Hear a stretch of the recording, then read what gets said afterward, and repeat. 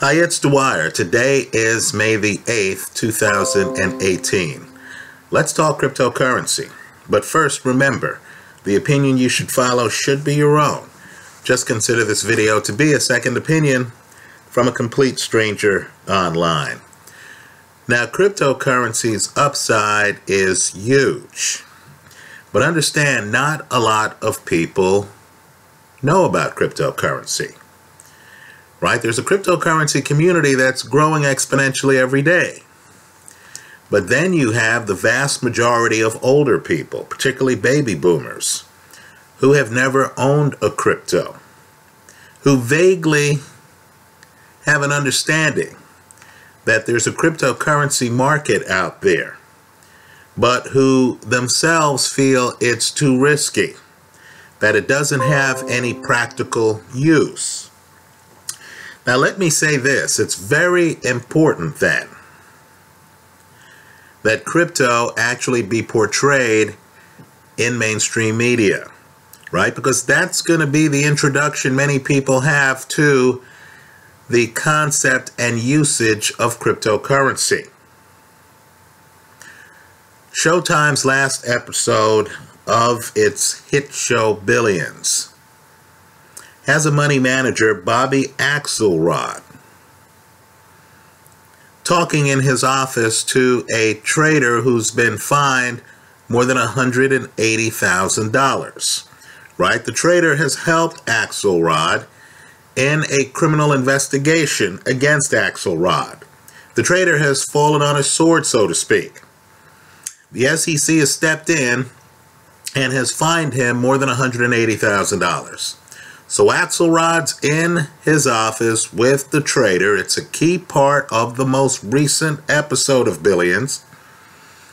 And Axelrod takes out a checkbook. And he writes his underling a check for more than $180,000 to cover the SEC fine. After he does that, the show hits another level. Axelrod takes out of his pocket a ledger wallet. And he says to his underling, "This is for you. It's $1 million worth of cryptocurrency." Right? Axelrod then gives it to the underling, who leaves the office. And in a very interesting moment, the underling doesn't seem overwhelmed by receiving the $1 million. So Axelrod, who's an experienced Wall Street money manager, right? He's big time in the world of fiat currency. Axelrod looks at his inner circle and says, wow, you would think this guy would be more grateful for the $1 million, basically. Now, that exchange is very important. Let me just say this. It's not the first time, by the way, the people behind Billions have introduced cryptocurrency. Now, they've gone as far as to actually have Axelrod with a ledger wallet. It's very important for a host of reasons. First, it's clear that for the public money, the transactions that Axelrod's not afraid of having traced, Axelrod will write a check, right? He writes a check for more than $180,000. But for the transactions that Axelrod wants to keep private, he pays those using cryptocurrency and a ledger wallet, right? Now let's bring this to the real world. Let me also say this too. Axelrod, who knows fiat currency? He's supposed to be a stud on Wall Street in the show. Axelrod understands that $1 million of crypto is worth at least $1 million of fiat currency. The two are interchangeable. Let me say this too, to his underling, who's supposed to be a Wall Street trader, who's supposed to live in the world of dealing in securities. The underling doesn't seem fazed by the $1 million. It could be because the underling is just depressed. That's a distinct possibility given the storyline in the show. Right? He's just crossed the line for Bobby Axelrod. It could also be that the underling didn't understand that Axelrod giving him what looks like a thumb drive with $1 million in cryptocurrency on it would be the equivalent of Axelrod giving him $1 million in gold bullion. Right? Understand. Gold, limited supply. Cryptocurrency, many of them, limited supply. Right? The difference is that the underling was able to get up and leave with the $1 million worth of crypto. The underling would have had to have called in friends to help him haul off $1 million worth of gold. Now let me say this. To those of you who aren't too familiar with crypto right now, who are watching this video, understand that the privacy of the crypto is related to the type of crypto it is. It's understood on the show Billions that the $1 million transfer is a private transaction. So it couldn't have been done with Bitcoin, which actually leaves a trail. Understand, Bitcoin deals in the world of pseudonyms, but once someone figures out your Bitcoin address, they can track all the transactions you've done using that address. Right? For those of you who don't know, just Google Bitcoin Explorer. Punch in your Bitcoin address. They'll have transactions you've done going back hundreds of days. Right? Understand, if the police are investigating you, they're much better off finding out your secrets if you've used Bitcoin than if you've used cash. Right? Cash leaves your hands, it's gone. Right? If you're not using the traditional banking system. Bitcoin leaves your hands, guess what? Someone can reverse engineer your Bitcoin address and can actually see where you sent the money. So implicit in the scene from Billions. And it's important because, understand, this is how cryptocurrency is portrayed in the media. This is the understanding, the first impression of cryptocurrency that many people watching Billions are having. Right? The premise of Billions is that the transaction is private. Right? So understand, that limits the coins Axelrod could have used to privacy-centric coins, a subset of cryptocurrency. As I've been here online saying for months, understand, it's the private nature of cryptocurrency that's going to attract people like Bobby Axelrod to the technology. Right? Of all the crypto coins out there, I believe it's the privacy-centric cryptocurrencies that arguably have the most upside. So you want to focus on privacy-centric cryptocurrencies as part of your crypto portfolio. Let's talk about them. Right? Think in terms of cryptocurrencies that operate like cash. So you have digital cash, otherwise known as Dash. You have the coin that's split off from Dash, PIVX, P-I-V-X. You have Monero. Ring signature is one of the highest levels of privacy in the cryptosphere. You have Zcash, you have Zencash, you have Verge, which recently reached a deal with an adult entertainment consortium.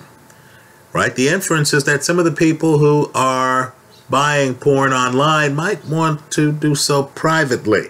They might not want to use a credit card with their name and address. Right? Enter Verge cryptocurrency. You want to think hard about these coins. Z Classic's another one. right? And you want to look at the different degrees of privacy they give you, right? In my opinion, Zencash, Zcash, Zclassic, Monero offer the highest levels of privacy. But there is a little bit of a trade-off, right? Understand, my favorite cryptocurrency is Dash. Best governance in the crypto sphere as far as I'm concerned.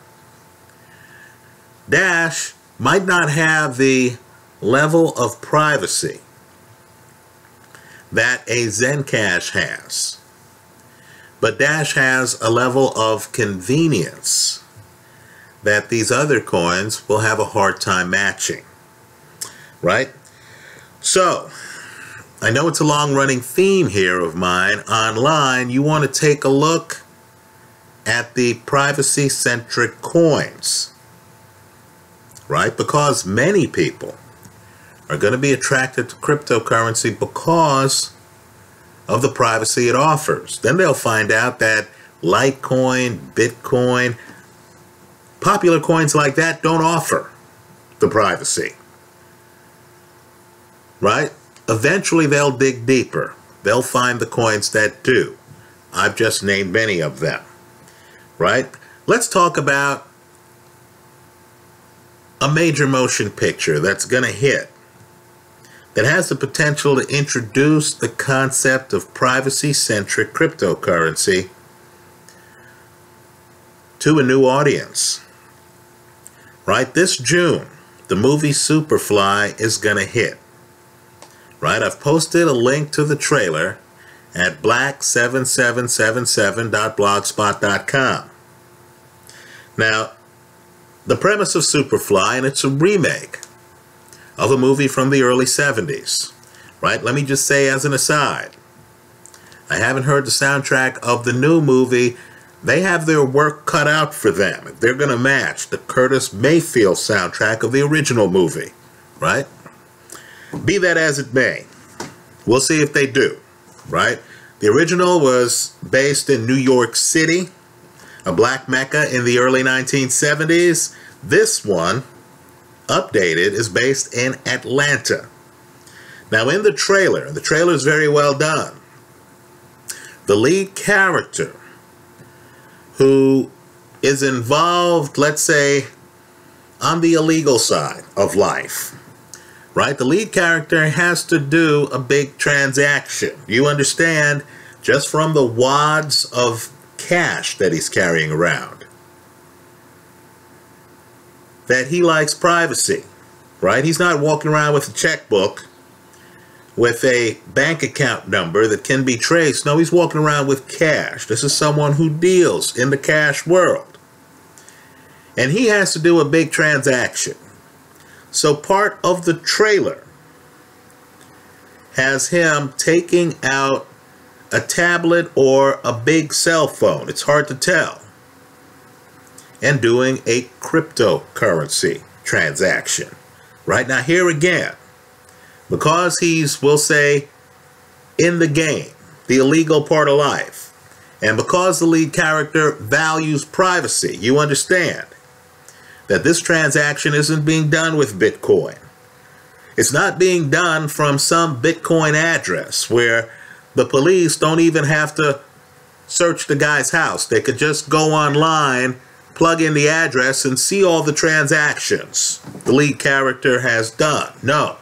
You understand from the video that the transaction is a privacy-oriented transaction, right? You understand that firmly. So just food for thought. Privacy-centric coins are hitting mainstream media, right? Expect a greater awareness of them. And as I've said many times here online, many people use privacy-centric coins. Let me raise my hand, right?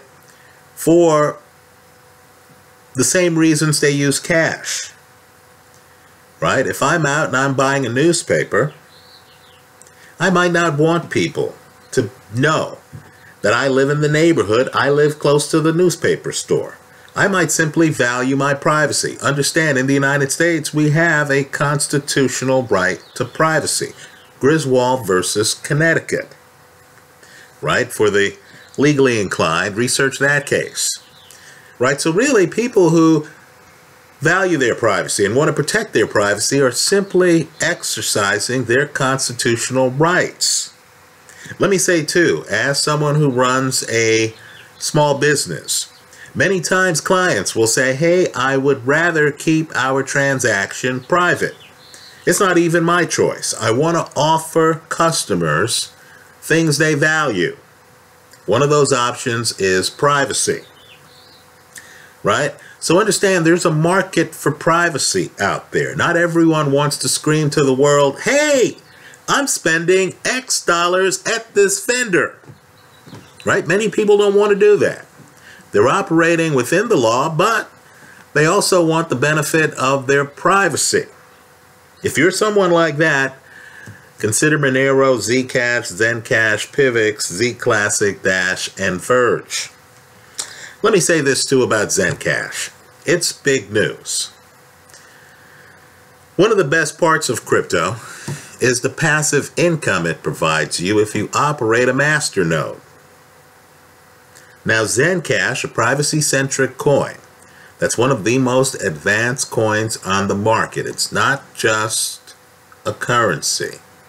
Understand, it's an entire ecosystem where you can do things like send private messages to people.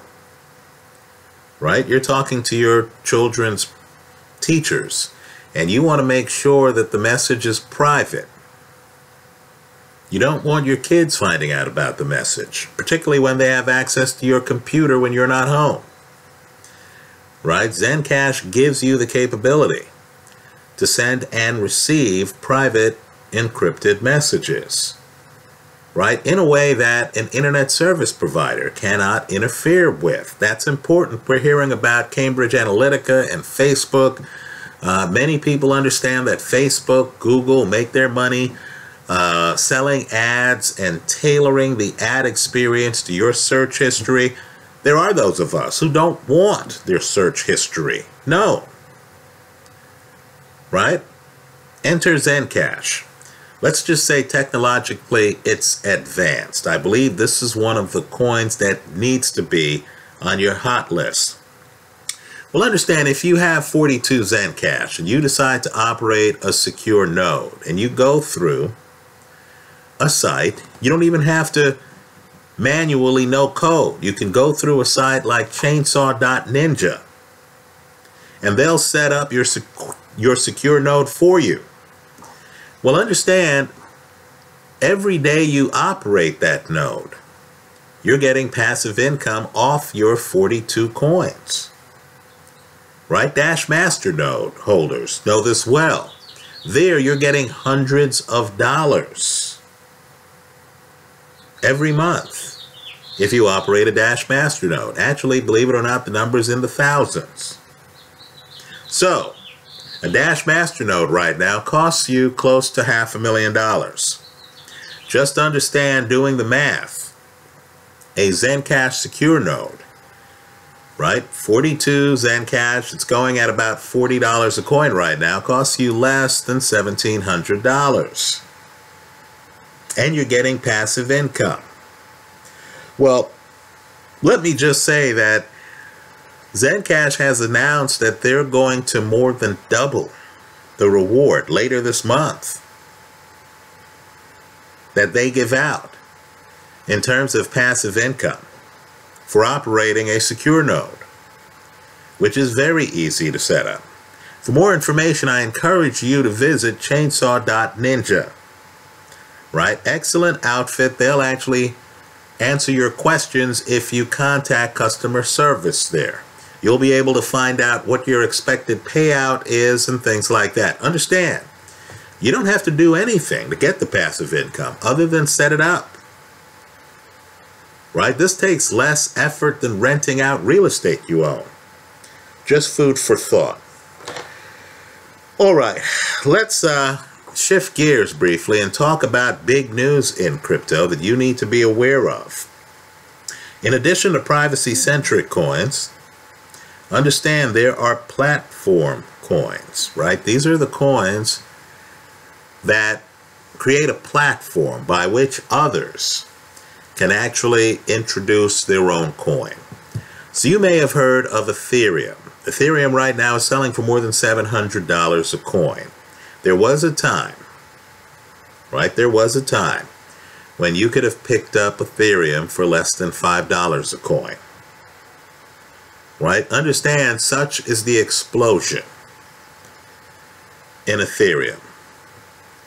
You also might have heard of Neo, the Chinese Ethereum, right? Which has more scalability, believe it or not, than Ethereum, right? More centralization, but more scalability, right? Let me say I personally like the decentralization of crypto. So I'm a little concerned whenever I see more centralized coins like Ripple, like Neo. But understand, on these coins, entrepreneurs can then issue their own coins. Well, one group that did so is EOS, right? But EOS is going to debut their own platform. They issued an ERC20 coin on the Ethereum platform. But let me say this about EOS. Just understand, in early June, if you register your EOS coins, right, in early June, they're going to debut their own mainnet. And the technology is going to be breathtaking. In my opinion, and I own Ethereum, I'm not here bad-mouthing coins I don't own. But in my opinion, EOS is going to far exceed Ethereum in terms of scalability. Let me also say, too, that some of the things that Ethereum's working to implement, right? Ethereum's trying to go from a proof-of-work protocol to a proof-of-stake protocol, right?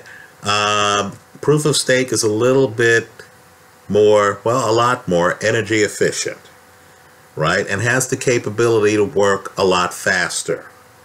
Well, just understand, EOS is going to debut as proof of stake.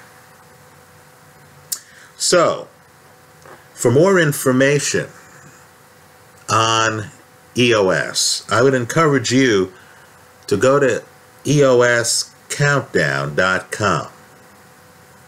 Right? EOS, many people pronounce it EOS, countdown.com.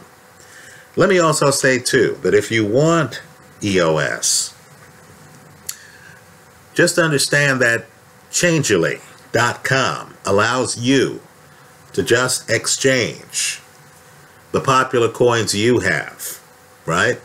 Bitcoin, Bitcoin Cash, Dash, for EOS. You don't even have to deal with exchanges. You could literally do this very quickly and very cheaply on Changelly.com. Let me also say, too, because the EOS initial token, which is really just a placeholder token until EOS debuts its mainnet, right? The EOS token is an ERC20 Ethereum token.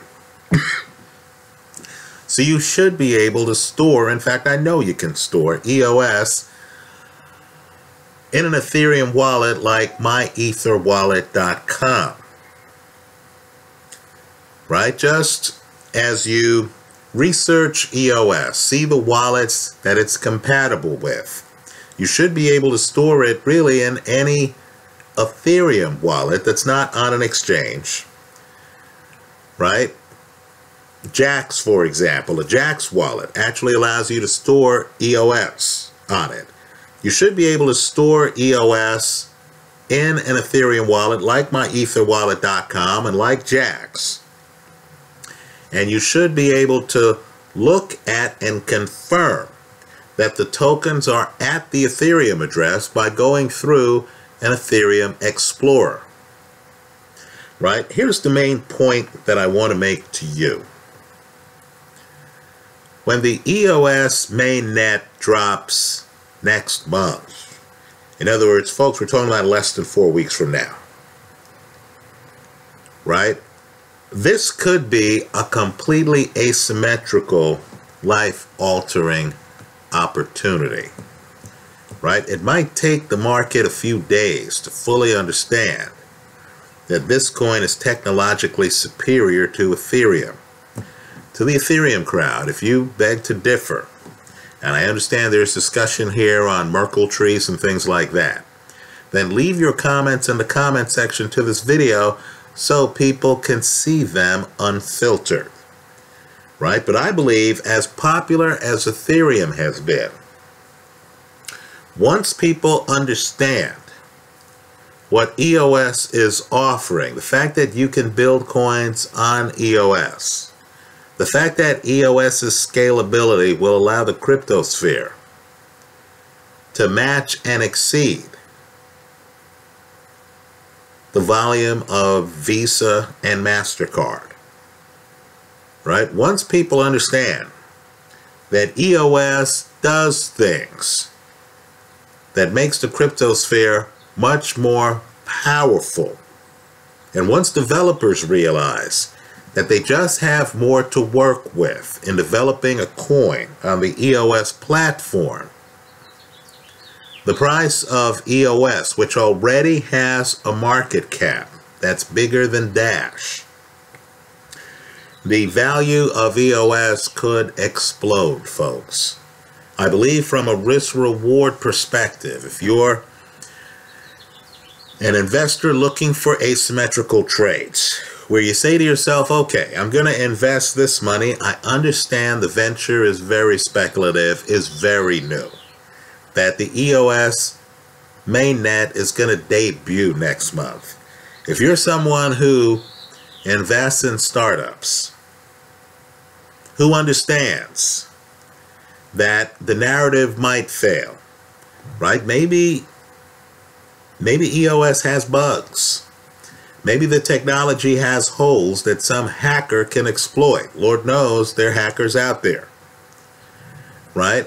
But just understand, if this platform delivers as the features of it suggests, you could be looking at another rapidly growing cryptocurrency as Ethereum was. Right? I'm telling you, there are many people watching this video who made hundreds of dollars per coin on Ethereum, and they have dozens of Ethereum coins. Right? I think EOS is one of the more intriguing cryptocurrency projects I've come across. Let me say this too.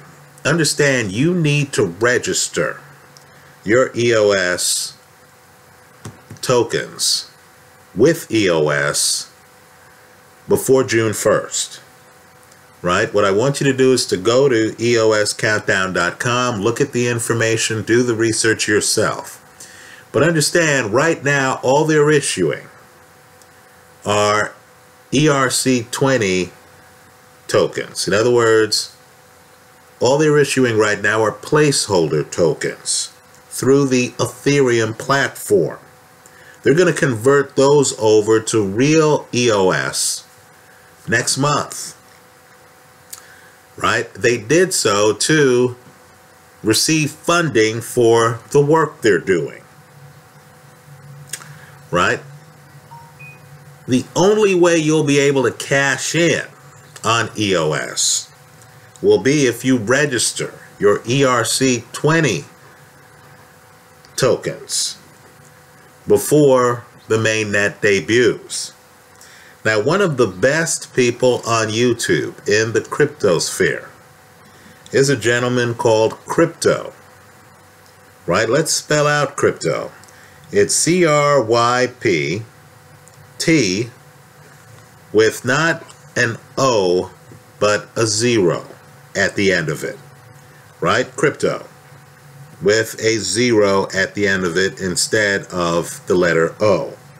He has a video called How to Register Your EOS Tokens Using the Ledger Nano S.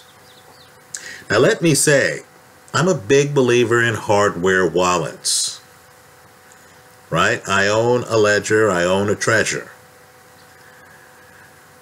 I believe you want to make as much use of hardware wallets as you can, right? There's so many hackers out there. Get your coins onto your hardware wallet. Understand, you need to guard your private keys religiously. You don't want to have your private keys online, where some hacker can break into your computer remotely and steal your private keys and then steal your cryptocurrency, right? What I believe you want to do is transfer your Ethereum and your EOS to a Ledger wallet. Understand, if you have them on your Ledger wallet, you can interface that Ledger wallet with sites like My Ether wallet, right? Make sure you're on the correct myetherwallet.com. And then you can do transactions. So let me just say, I encourage those of you who want to have a very efficient and very easy way to register your EOS coins, right? There are many steps, but crypto guides you through them. What I want you to do is to Google Crypto's YouTube video called How to Register Your EOS Tokens Using the Ledger Nano S and see what he has to say. He has many valuable links at the bottom of the video that you should use to do things like generate an EOS key, public and private, as well as to go through the protocol, right, to register your EOS coins. I believe much of the world right now has no idea that there is a coin out there that is more advanced than Ethereum, which is about to debut its mainnet in a matter of weeks, right? I also think many people are intimidated by the idea of going on an exchange to purchase EOS. They don't realize that you could do it by just a simple transaction on Changelly without an account, right? They also are intimidated by the idea of storing EOS because they hear ERC20 coins and that intimidates them, right? They don't realize that you could store EOS on a Jax wallet or at myetherwallet.com, right? My point to you is you have some days here to sit down and learn about EOS and learn how to jump through the hoops. You have excellent resources like Crypto's video, how to register your EOS tokens using the Ledger Nano S. So you can then see how it's done, see the value of having a Ledger Nano S. Keep in mind, Bobby Axelrod uses a Ledger Nano S. In other words, the people in the know understand you want a hardware wallet, and Ledger's a damn good one, right? Your motivation should be the absolutely absurd profits that EOS could deliver if the technology is as advertised. Understand, the creator of Steemit.com, one of the best sites dealing with cryptocurrency online, Dan Larimore, is actually the person behind EOS. The team is intense. I believe they're going to deliver on the promise. If you're someone who enjoys platform coins, if you have some Neo, if you have some Ethereum, I believe you need to hedge that play by also having some EOS, right? There is a distinct possibility that EOS is going to cut into Ethereum's market share. If you're an Ethereum holder, and many are, you want to realize that EOS already has a market cap in the top 10 of all cryptocurrencies. And it's that coin with features that's going to grab a lot of attention once it debuts on the mainnet next month. You have this month to figure out how to get and register your EOS before it happens, right? But understand, this is high risk. This is jumping in on a cryptocurrency on the ground floor. But I'll put it to you this way. One of the biggest criticisms of cryptocurrency is the idea that the ecosystem is not scalable. It's the idea that Visa can handle more transactions per second than the cryptosphere can. Just consider the possibility that EOS, which is gonna debut its mainnet literally in a matter of weeks, that EOS may prove that argument to be false. Anyway, that's how I see it. Let me hear from you. I hope you leave your comments in the comment section to this video. Thanks for stopping by.